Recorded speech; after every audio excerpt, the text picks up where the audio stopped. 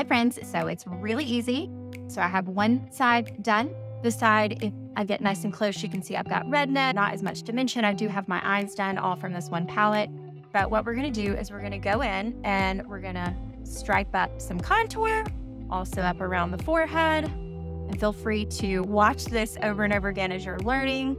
Underneath, along your jawline, I wipe off the excess underneath my chin like that, and a little bit down the sides of the nose, so to create that shadow, easy peasy. And next we're gonna move on to the highlight. So contour creates shadow and dimension. The highlight, also known as foundation or concealer, is going to give you coverage and dimension. I'm gonna use the lightest of my shades right here in the inner corner.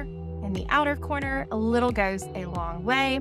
Right here in the center of my face, center of my forehead, and then right down the center of my nose like that.